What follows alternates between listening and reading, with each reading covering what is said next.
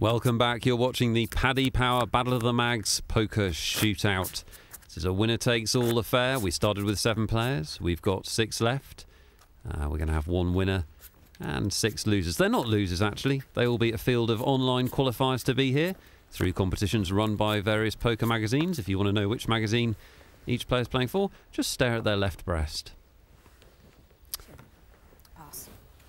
John's picked up an ace-king on the button.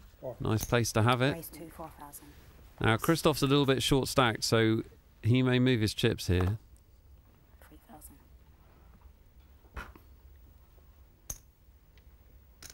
Knows that John's going to be raising on the button with a wide variety of hands. Is this the moment, Christoph?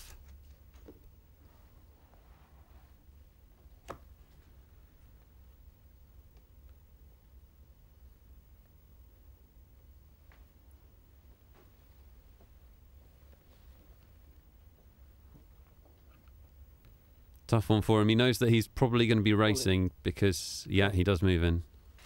Instantly called by John with a big ace-king.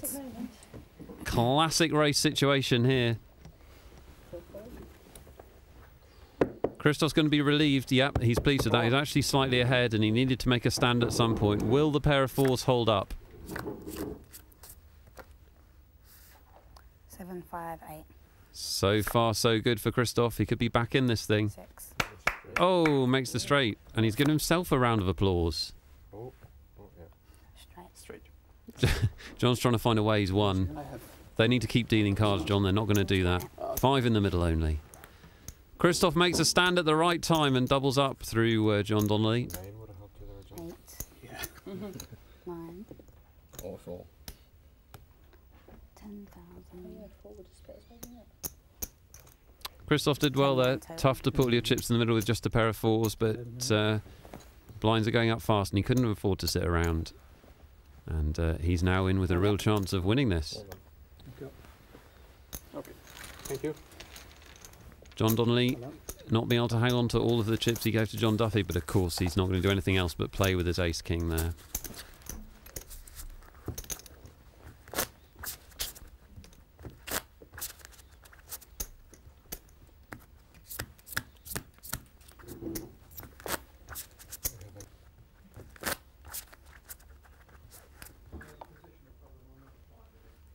It's 500.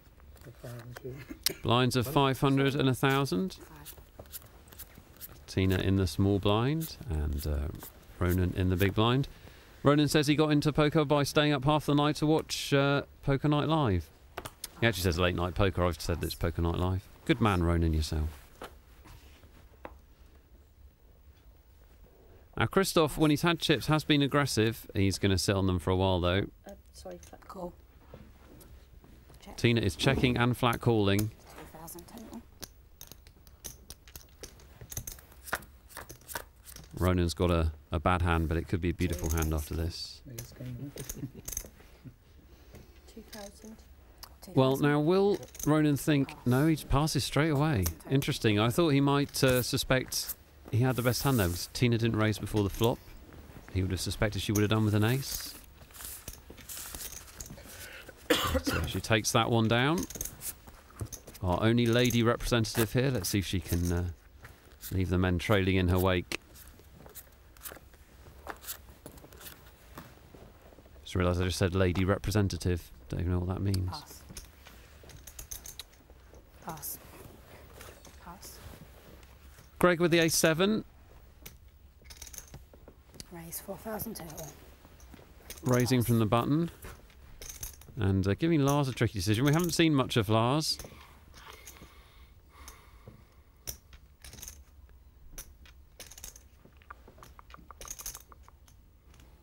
Now, he's got the ace-6 suited. He'll think he's ahead of Gregor's range, but he doesn't want to commit all of his chips. And we can see it's actually a decent decision. Had one of the worst hands in that spot. A6 versus the A7. And one for Greg.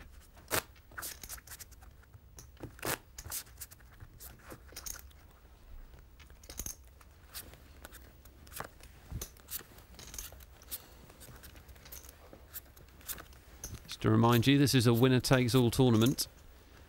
So these players may just as well be knocked out next as knocked out in second. Worth them taking some risks as the blinds get higher, because the play's been reasonably tight and the heat is there for the winning. Raise to 2,000. Well, Ronan can clearly hear me. Pass. Going to try and take down the blind with this 10-8. All in. And Lars, who passed the 8-6, 5-8. must have picked up on something there. Feels like he has the best hand, and we can see he's right. 6-3, sorry.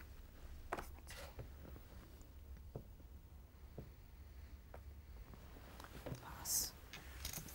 Now, is Ronan committed here? There's now a decent amount of money in the pot.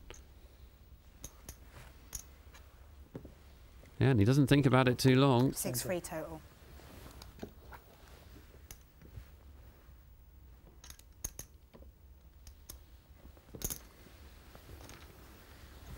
Ronan calls. Lars is all in. Lars is ahead, but not by a huge amount. This is about a 60-40 situation. Quick tip, if you ever commentate on a poker tournament, most of them are 60-40 situations. Lars will need this ace to stand up, otherwise he's going to be out. 9-5-9. Decent flop for him. Ace. That's even better. Lars is going to double up here, 4. and he does. Hold on. Big pot for Lars. And that's the problem with stealing the blinds when they're this big. Ronan made a move with the 10-8, but then when Lars re-raised with the short stack, he was committed. And he's ended up putting in a lot of chips with a mediocre hand. But good news for Lars. He's back in it. Pass. And picks up an ace-queen for his trouble. Always nice to pick up a legitimate hand on the button the other players may think that he's trying to steal. Raise to 35.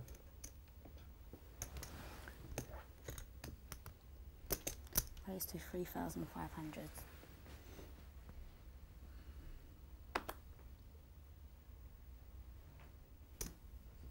Every time the action gets to Christoph, you can sense he wants to play, wants to make a move, thinks better of it with the Jack-6.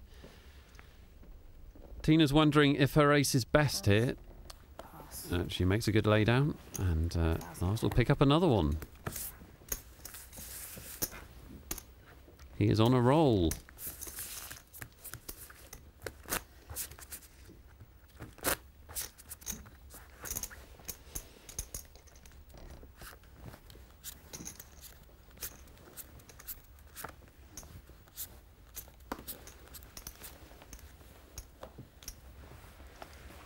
Pass.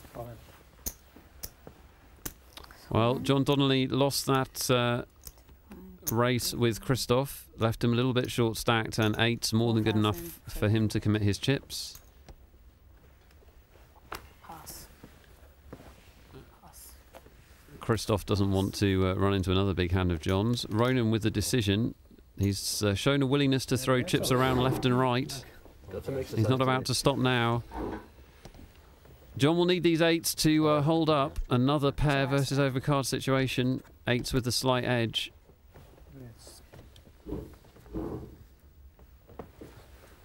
Oh, that's right. Oh, that's John needs to win it to stay alive. 10-2-6. No help for Ronan. This will leave him crippled if he loses this. Oh, and there's an 8 to cement it, but a 9 would get Ronan out.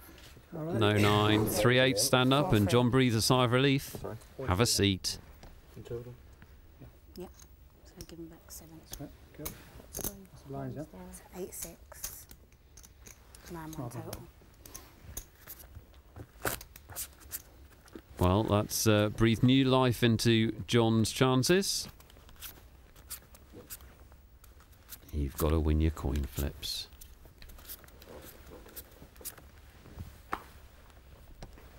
Pass. Queens for Lars. He's picked up some hands. But they all have. I mean, he's picked up some good hands, is what I'm saying, essentially. Raise to 3,000. 3,000, he says. The blinds are 500 and 1,000, so that's a pretty standard raise. 3,000. Pass. Pass. Pass. I'm all in. And Ronan's going to commit with 9-8 suited. He's not going to like what he sees from Lars, but 2. as we've already seen from Ronan, he's not going to sit around and let his chips dwindle away. He wants to try and make this competition his own rather than being short stacked. But he's run into a monster here. Pass. Ronan's got about an 18-19% chance of cracking this over pair. Lars is in a dominant position. He's got a heart as well, which helps him a little bit. And actually, the queen's blocked some of the straights, so it's not good for Ronan, this. Nice, 3. And no heart there. He now needs a miracle. Running hearts, running nines, running eights, running away from the table. Ronan is, I'm afraid.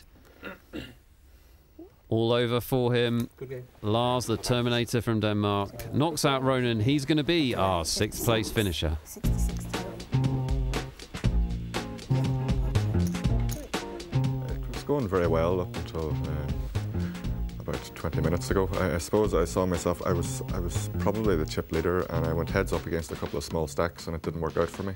So unfortunately my chips dwindled and I found myself short stacked, and I just felt I had to go all in with the hands that I was dealt, you know. So it didn't work out too good in the end, but it's been a fantastic experience, and it's one I'll certainly learn from. I'll probably play more live poker. I really only play on the internet, so I'll have to find a few small tournaments in Dublin that I can get my teeth into and maybe gain that bit more experience. How quickly it changes. Ronan McLaughlin has gone from hero to zero. He was our chip leader. Sadly now out in 6th. Not a good day for the Irish. They finished 7th and 6th. Still all to play for with Krzysztof Zajac, the leader at the moment. But remember, this is winner takes all. We'll be back soon with more from the Paddy Power Battle of the Mags.